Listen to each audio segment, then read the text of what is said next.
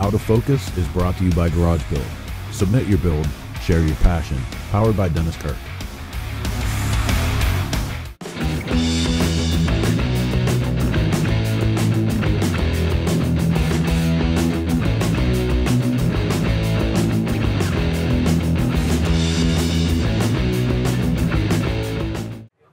Andrew Liebman from Levittown, New York on Long Island.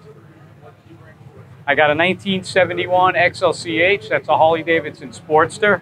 The CH was kickstart only. It's got 10.5 to 1 compression, 60 weight oil. It can be fun to kick sometimes if it's under 50 degrees out. I bought this bike in 1976 and it was, considering it was only 5 years old, it was a wreck. It was rebuilt, it was just a mess. I took it apart, I got the Porco frame, built it.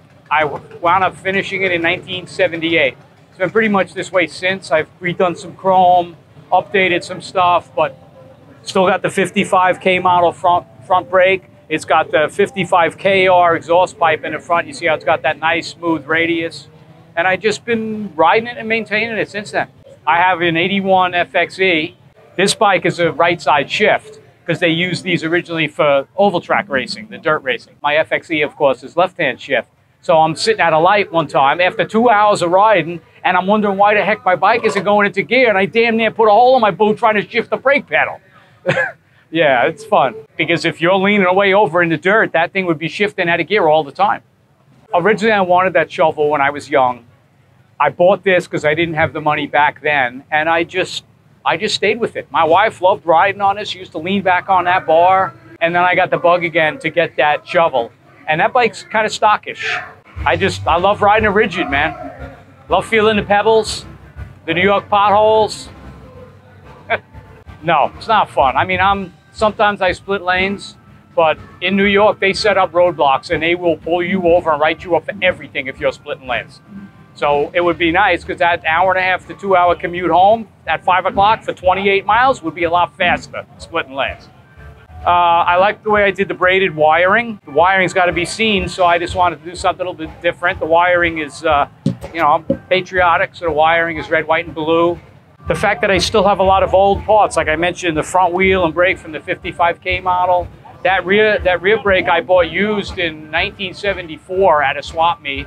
And the fact that I built it myself. I didn't do the engine work. When I first did it, I brought it to Rolling Thunder on Long Island in Hempstead. And I had them balance it, and that was probably the best thing I ever did. I spent the money on that, and it's helped the engine last. I've done the top end a couple of times. I live in a Levitt house. They're small to begin with. So what was a one-car garage, I pushed my kitchen out into about 8 foot in the front, so it's flush with the garage door. I moved my oil burner, so I got a chimney in there. I got no laundry room, so I got my dryer in there. I got a refrigerator, freezer in there. I got a generator and a table saw in there. So I got a little tiny workbench where I do my cutting, grinding, polishing, cleaning, painting, and engine rebuilding. That's my garage. You got focus, you got tools, you got help from friends when you need it. You don't need a huge place, right? It's nice, but more to heat, more to get dirty.